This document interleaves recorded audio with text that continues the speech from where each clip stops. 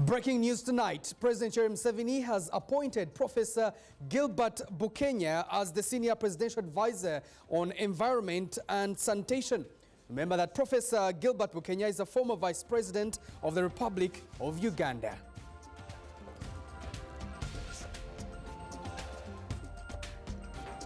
Still staying with President Museveni, earlier on in the day, President Museveni and the chairman of the NRM has launched the update and display of the party register. Now, in his speech, President Museveni warned registers and other leaders against engaging in corruption and fraud during the registration that previously characterized NRM primaries in 2020, which were marred by violence. The launch was attended by NRM district chairpersons, administrative secretaries, registrars and members of the Central Executive Committee. Congratulations, Your Excellency. In his speech, Museveni warned registrars and other leaders against engaging in corruption and fraud during the registration, citing the NRM primaries in 2020 that were marred by violence attributed to irregularities in the voters' register.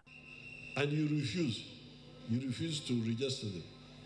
Or you register opposition people so that you allow the opposition to infiltrate.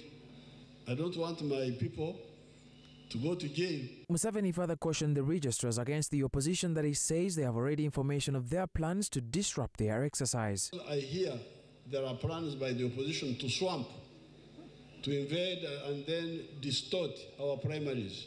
These last-minute conversions. What if Bobby Wine comes and says now, today? Other leaders that include the Secretary General Richard Todwong and the First National Vice Chairman Moses Chigongo warned leaders against corruption and misuse of office. We need to stop holding the party at ransom and conditioning the party to serve our personal interests. They can come with a list of people and they try to bribe you, giving you money to include them in our register. Now, Richard Todwong is the Secretary General of the NRM, the man who runs the day-to-day affairs of the NRM, the man in the picture there. And I will be speaking to him a little later in this bulletin. If it's not me, then it will be my colleague. But for now, Ramson Muhire is my colleague. He was on this story. Ramson, what is it more than we already know that we need to know? Ramson? Another register update has been launched, but there are already questions as to whether things are going to be different this time around under the leadership of Richard Todwong. This should have begun immediately, but what they are doing now, I think, is just to fulfill the constitutional demand that for people to go into an election, there must be a register. But at the end of the day, I want to predict that they will not follow that register. We have started the process early so that we perfect every stage of the process.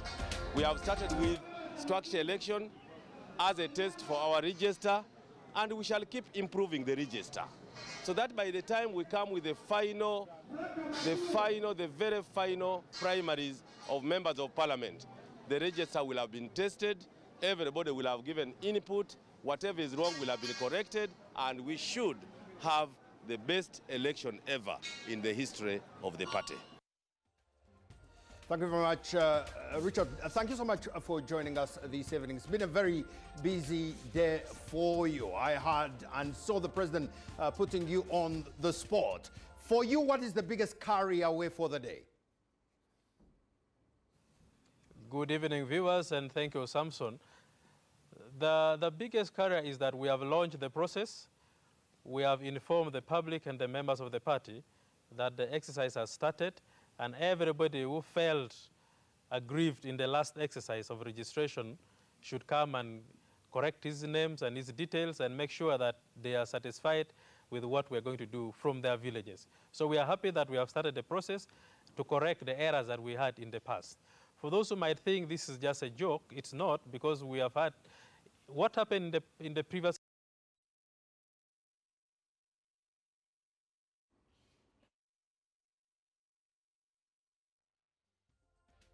We definitely will get back to Richard Todwong later, and one of the questions I want to put to him is the president slamming the door, barring entry I want him to answer that question, but for now, let me hand over to my colleague, Kanner. Absolutely, I think, Samson. Now, Parliament has rejected the government bill on rationalization of NITA-U with the Ministry of ICT. The legislators argue that the entity is not a burden to the National Treasury, as evidence indicates that for the last 5 years, over 210 billion shillings has been collected by it. Are you telling me that the mainstream ministries in government are more efficient than these agencies? We know, Honorable Muruli Mukasa, the mainstream ministries, we know them. These who put their coats on the table, on the desk, and disappear and come back at 5 o'clock, we know them. So I'm waiting to listen to every minister to say this particular agency is inefficient and give the particulars and details. Then he goes ahead to show that this ministry where we want to revert this issue to is more efficient.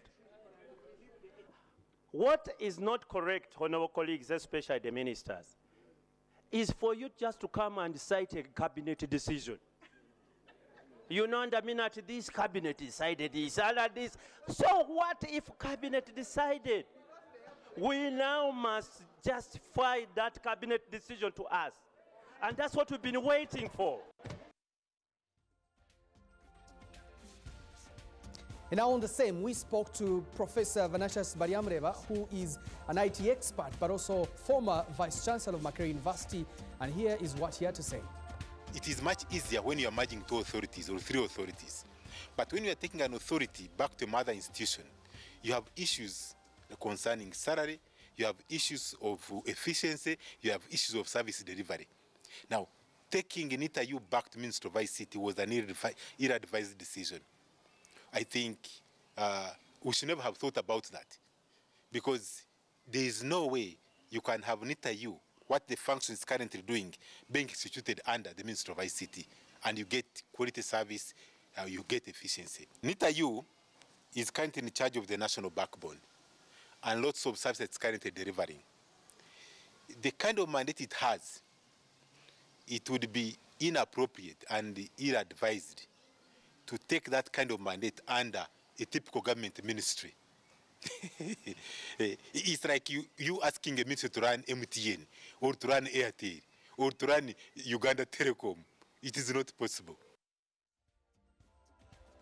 Let's also take a look at the Honourable Member of Parliament for Kazo County, Dan Chimosho, on what he had to say.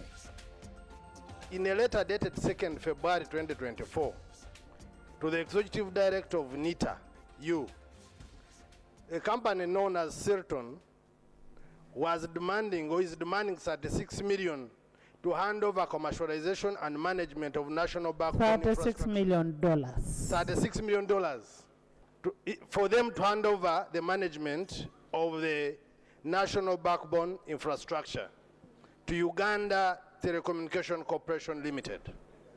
This means that just for premature termination, which will come as a result of this bill, the taxpayer is required to give out or to get 143 billion in compensation, and yet total budget and the figure provided for in the certificate of financial implication indicated 78 billion. And now, Parliament has rejected the government bill to rationalize NITA-U with the Ministry of ICT. The legislators argue that the entity is not a burden to the National Treasury, as evidence indicates that for the last 5 years, over 210 billion shillings has been collected by it. The Parliamentary Committee on Information, Communications, Technology and National Guidance presented to Parliament a report on the National Information Technology Authority Uganda Management Bill 2023, giving key recommendations to Parliament. The committee also critically examined. In the general recommendation, the committee asked the House to reject the bill, arguing that NITA Uganda is a strategic semi-autonomous agency of government to spearhead the digital transformation program for the socio-economic development of Uganda. The ministry did not have specific estimates for revenue and expenditure for rationalization of NITA-U.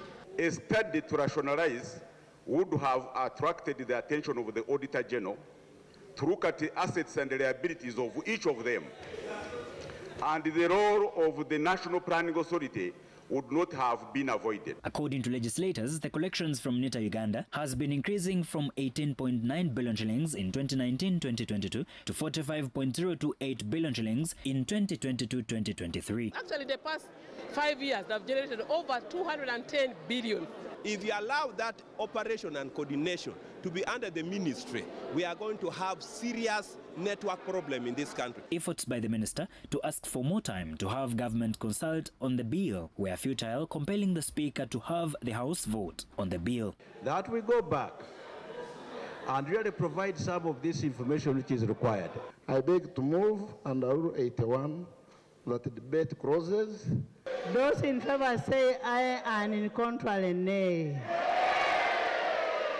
The legislators welcomed the decision of the House, asking government to support the entity in strengthening the technology of all government institutions, being an era of global technology.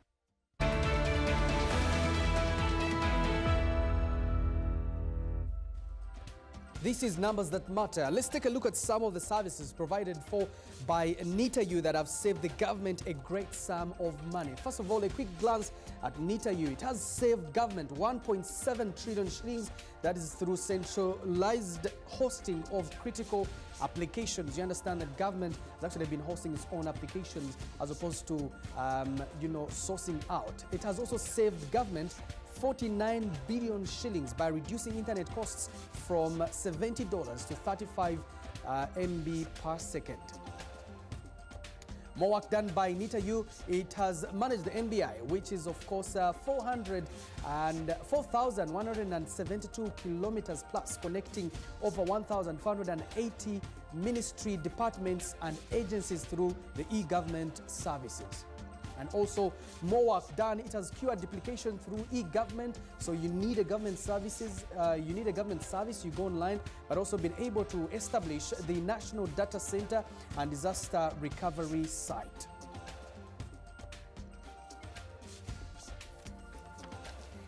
And now joining me to discuss rationalization of government is the Honourable Member of Parliament for Ayuvu Division East Arua City, Geoffrey Feita. Many thanks, Honourable, for speaking to us this evening. It's been a hot debate in Parliament today, and I can see that members of Parliament, you rejected the, of course, merger of NITA-U into the Ministry of ICT. Why is that the case?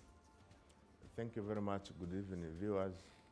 First of all, I want to say the principle of rationalization is not a bad one, but the approach is what we are questioning, and the relevance of the entities being merged is the issue we are raising. As you have ably put out, the core roles and what NITA-U has been able to save government of Uganda is what motivated us to think, yes, we agree that there should be efficiency, we should cut down cost of administration, we should eliminate duplication of government services, but NITA-U is an entity that has core competence in providing ICT services to this country, and you have seen the benefits it has given this country. Okay, Honourable, when we talk about efficiency, and that is what government is of course rallying behind to rationalize and merge government departments and agencies, do you find NITA-U efficient in its work? Quite absolutely. First of all, NITA-U is not just a cost center. It is not an entity that is taken away from government without looking for its own resources. You have had the contributions and the revenues NITA-U has been able to put in place every financial year in an incremental manner. The last 3 financial years, from 18 billion to 22 billion to 46 billion something, and it is incremental going on. 2, if actual government wants to save costs, NITA-U should be the backbone of ICT services to the entire government. All right, Honourable, my last question to you is, so you rejected the bill, what next? 1, government has an opportunity to strengthen NITA-U to cut down the cost of ICT services in this country. Once NITA-U has been equipped and strengthened, the cost of ICT services in all these ministries will go down. every financial year, every ministry is given in its budget estimates required to be funded for offering ICT services in these numerous ministries of government. If UNITA use capacity is built, if it is supported, if it is strengthened, it can actually offer all these services to all the various departments and ministries of government, and that will save a lot of billions of shillings of taxpayers' money. Two, it will attain efficiency. You have seen the projects NITAU has been able to run independently, the contributions it is making to the national coffers. Therefore, if we support it, we strengthen it, it will be able to save this country a lot of money. It will be able to attain efficiency and effectiveness that we desire.